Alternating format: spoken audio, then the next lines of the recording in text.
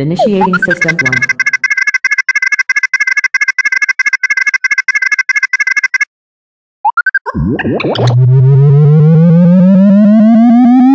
System 1 loaded.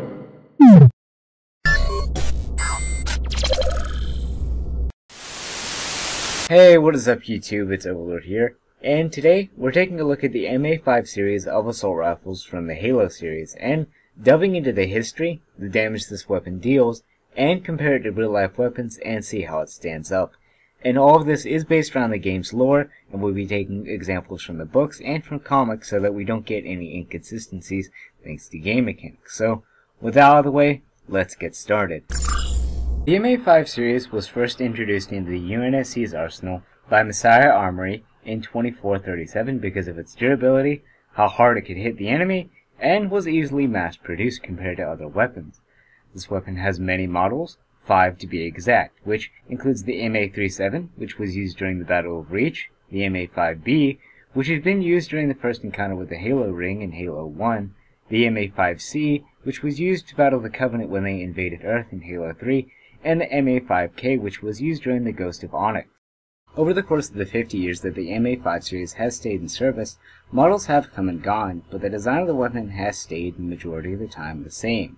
On top of that, many different types of ammo have been made for the weapon, which include shredder rounds, which are somewhat like hollow points in the fact that they break apart when they enter the target's body, but they're a lot more deadly. And then you have the stun rounds, which are used on Spartan 2s during their training, and used regularly for firefight training with Marines.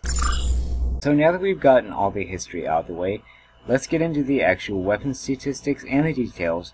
Now, for this I am going to be using the Ma5C variant of this weapon, because it gives us all the stuff that we need to figure out how powerful the weapon actually is, and it carries all the same traits that the other rifles do. The Ma5C is a fully automatic bullpup rifle that shoots 7.62 by 5.1 NATO rounds at 905 meters per second. It holds 32 rounds and is extremely accurate and easy to use, even by someone who hasn't held a gun before. Unfortunately, the wiki page doesn't give us the actual bullet weight itself, so what we have to do is we have to go in and do the loaded weight minus the unloaded weight, and then we have to divide that by 32 in order to figure out how much each bullet weighs. The weight of this weapon when loaded is 4.1 kilograms or 9.05 pounds. And then whenever it's empty, it's 3.8 kilograms, or 8.378 pounds.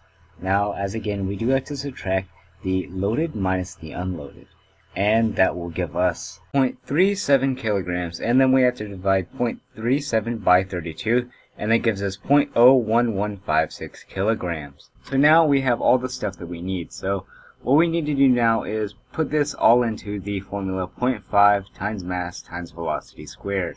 So we put the 0.01156 into mass, and then we put the 905 into the velocity.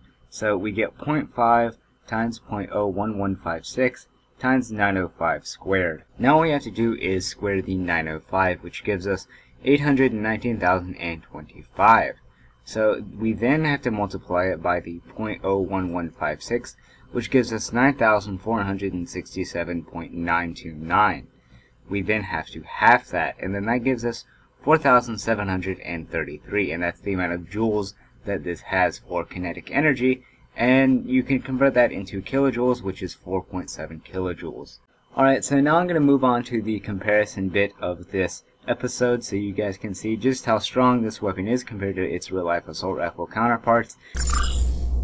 Now, the weapon that I actually chose to go up against the Ma5 was the Scar 17. Now, they both shoot 7.62 by 5.1 rounds, but the Scar 17 has a 650 rounds per minute fire rate, has a 800 meters per second muzzle velocity, and I believe it has a 25 round clip.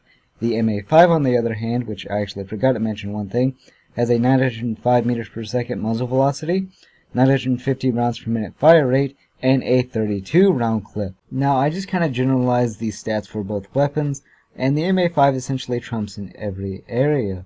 Now, I really do hope that you guys enjoyed this video, and I will be making more of these. They do take quite a while to actually edit and to do, and they're a bit of a pain in the ass, but if you guys really enjoy these, then please tell me, and I will be making more, and I will happily make more for you guys.